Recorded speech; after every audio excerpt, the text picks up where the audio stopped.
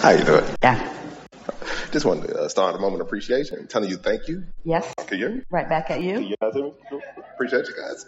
Just want to say thank you for Abraham, Esther, and Jerry. You guys have been a great help with me manifesting. I've learned a lot. It's going way past all of that. In other words, what's going on? There's a synergy happening with the combining of everything that you all want and your inner beings that are in on this. You belong to the invincible ones. You really do. In other words, you really can be or do or have anything that you want. You can. We're not kidding you. We're not kidding you. This is proof of I raised my hand knowing I'll get picked, and I got picked. Yep. I kind of showed up late to get a front seat, but I still ended up sitting in the front row, so it still worked out for me. Interesting, isn't it? Interesting, isn't it? Very interesting sometimes. Quick question. Connecting those dots matters a lot.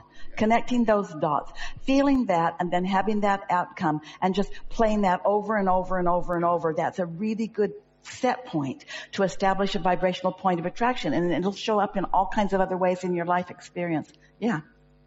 I have a question about asking and it's given versus relaxing and then not asking and something still great. Yeah, it's weird. It's like contradiction. Yes, it's because we're schizophrenic. So that's one of my questions. So do you really have to ask, or is it already, like you say, your vortex, everything you ask for is already in there, it's already ready for you, all you have to do is relax the body and it comes to you? It sometimes feels like ask. You have to define it. You have to define your focus. And whether you use words, you don't have to put words to it. The reason that we talk about using words is because once it has some momentum going and you begin to use more words, then there's more ownership and therefore more satisfaction in the unfolding. Then you feel more of the personal involvement and empowerment and hands in the clay. But really, when life shows you something that you want and you don't do that thing that keeps something that you want from being active in your vibration, then it comes. You see that around you. Animals are really good at that. And many of the people that you know are good at that. Give us more about your question. Okay, so a couple of years back, I kind of said to the universe, I wanted something more, I wanted a stable. I come from the music industry. I've worked in the music industry for like 13 years, some of the top artists. Kind of didn't like the direction it was going versus, I come from rap music, drill music, so I didn't like the negative energy that comes with it. So I kind of asked for something new, and the universe gave me a hair salon. But it's been... Well, that's because you weren't asking for what you wanted. You were telling the universe what you didn't want. And what you were saying is not the rat race, something more controllable, something more in my control. Here's the thing. We're just going to be really blunt with you. When you get energy moving at a velocity like you have going, you're not asking to slow it down. Focus on the idea of a tug of war. When you want something, and there are pros and cons to almost everything. It's like, it's really fun to be here, but you got to get on an airplane to get here. And it's really fun to be here, but Esther has a new bed in her place that she wants to be in it every night of the world, and she can't bring it to, and the bed in this hotel is the very worst bed that she has ever been in her life experience. And so there is wanted, and then there is the absence of something wanted.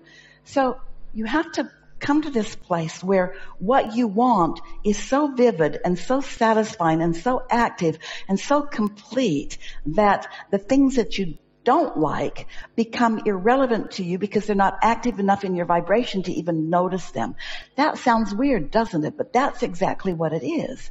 So talk to us about the music business, just for a minute, about the downside of it that drove you into a hair salon. Okay. Well, I'm from Chicago, so we have this music called drill music. So I'm a marketer. I start pretty much marketing for every top record label you could think of. So the drill music was starting a lot of people are, how can I say this? I feel like it manifests as death in urban communities. I could pretty much... It was a lot about protest. It was a lot about unwanted. It was a lot about pushing against. But we're talking about what you learned about the music business, what you learned about promotion, what you learned about focus, what you learned about taking someone and carrying them to another place. In other words, it doesn't matter what the specific of the music was. You learned how to do something that you could do with any kind of music. So through that experience, you felt like you were not promoting what's true to who you really are. What is true to who you really are? What do you want to activate in your bag of marbles that through the music business you would like to activate in the bags of marbles of people all over the world? What is it? Well, actually, I kind of just stumbled into marketing too. That kind of just came out of the blue as well. I didn't, kind of just fell in my lap. I didn't really. So was there anything about it that you liked? I got to go on tour a lot, go around the world, meet new people, the money, the perks that come with working in the music industry. So how do the perks of the hair salon compare? Much better. Much better? Everyone comes out, anybody that comes in the hair salon, they leave happier. No violence. The money is even better. I can expand. I go on and on. Are you saying to us that the universe knows what you've really put into the vortex even better than you do? Yes. That's what it feels like every time, yes. And that's a problem? No. My problem was more so, does accent sometimes contradict it? Does accent sometimes cause a contradiction? Versus it already being there, you can just relax and it comes. Well, the way we've been telling that story for a long time is, so you build this fantastic house and it seems like it's everything that you want and it satisfies many things, and then you realize that it doesn't have enough closets. And so then you build another house and you make sure that you got plenty of closets, but you realize you forgot about the kitchen. In most cases, as you get specific, this is the question that we really thought you were going to ask, because it's a schizophrenia that people feel from us often as we talk about deliberate creation, and then we talk about the art of allowing. We talk about scripting yourself into creation, and then we talk about ask and then just get out of the way and let it be. But it is just what you've demonstrated through your conversation here. It's living life that makes you define what it is that you do want. And sometimes you're drawn to something because it looks like, it's like what we were talking about with our friend earlier about finding a mate. There's some aspect of it that looks like it's really what you want, but the other elements aren't there and you don't know it until you're living it. Most people would rather have negative emotion than no emotion at all, because it feels like something at least is happening in the negative emotion. Well, that's not wrong thinking, because when you really know what you don't want, you really know what you do want. So earlier, did you hear us? We say it all the time, and we said it maybe not as well as we often do, that when you're living something and putting things into your vortex, that your inner being knows what you've put there, even though you do not. It is as valuable to know what you don't want as it is to know what you do want. Let's just start right there. It is as valuable to know what you don't want as it is to know what you do want, because the other end of the stick is always there. So when it was like too negative, or it was promoting too much of something that you didn't want, it caused you to launch rockets of desire that said something more like what? More like you want to be of value, more like you want to be an uplifter, more like that. What do you think you've heard from us here today? Did you hear anything from us about what you're supposed to do, or what you should do, or what choices you should make? Or is what you heard from us, once you've made a choice, line up with that choice and let the universe yield it to you? We said earlier, we've been saying this a lot, that your inner being knows where you are, whether you're a marker in that music business, or whether you are guiding or participating in or owning or branching out in the hair salon. Wherever you are, your inner being knows where you are exactly in relationship to what's in your vortex. And often you do not know that, but your inner being does. So your inner being is always calling you the words that we've been using forever, are calling you around, over, under, through your path of least resistance until you get over there. And what did we say earlier today? What was one of the strong themes that was happening in this room? I'll know it when I see it. I'll know it when I see it. So much as in the vortex is a vibrational reality that you can't see. But you were called, and you said the universe put you in a hair salon, and now you're telling us you really like being there. So are you telling us you know it now that you see it? Sounds like a perfect scenario to us, doesn't it to you? Do you think you're done? Or do you think that there are things about that you like and things about that you don't like? And do you think that you are amending your vortex? And do you think that your inner being knows still more that you want? And that your inner being knows how much of what you want you can get from the current thing that you've got going on, and how much is going to have to evolve into something else? Don't be surprised when you find yourself involved in something else and saying, that's even more satisfying still. What is it that makes any of you think that it is your job to stand right here where you are and point out into your future and define specifically where you want to be? Don't you want it to evolve? Don't you want to have your own hands in the clay? As you presented this to us, you didn't start out, even with your scenario to us, that I was doing something that I didn't really like to do, and it led me to something that I adore doing. Do you adore doing what you're doing? Yes. See there?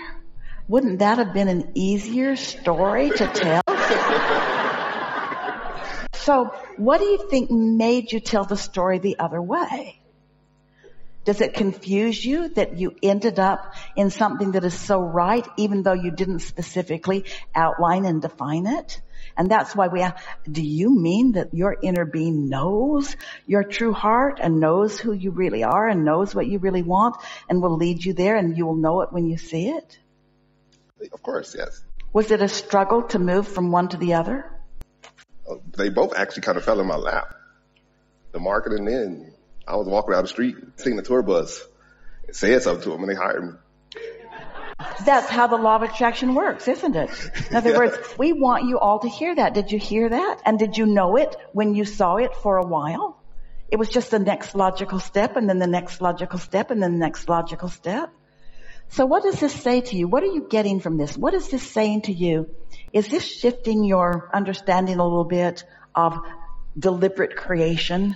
Is this sort of shifting you into a place maybe that feels a little bit more like things are supposed to work out for you, and that they always are working out for you? And doesn't it make you want to ask the question of yourself, why am I making that such a shocking, surprising thing? It's more so sometimes the things, the universe, like I said, I ask for things and the universe kind of gives me something better.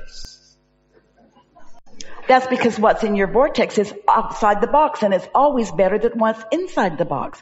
That's what the expansion of the universe is about. That's why you never get it done. That's why you never get it done. If we were standing in any of your shoes, where somebody says, what do you do? What do you do? They want to pigeonhole you into an explanation of, their words are really, how do you justify your existence through your activity? That's actually what they're saying to you. What do you do? And if you start offering them things that you really mean, like, I do what feels like the most exciting thing to do in the moment. And they say, like our friend earlier, but that doesn't seem very responsible. And you say, oh, I'm not about responsibility.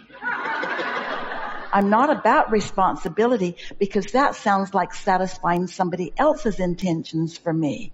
I'm about inspiration. I'm about creation. I'm about intuition. I'm about inspiration. I'm about expansion. I'm about more. I'm about variety. Variety has always pleased me. I'm an expansive being, and most people wouldn't be able to hear that, but we want you all to hear that that's what's been going on here.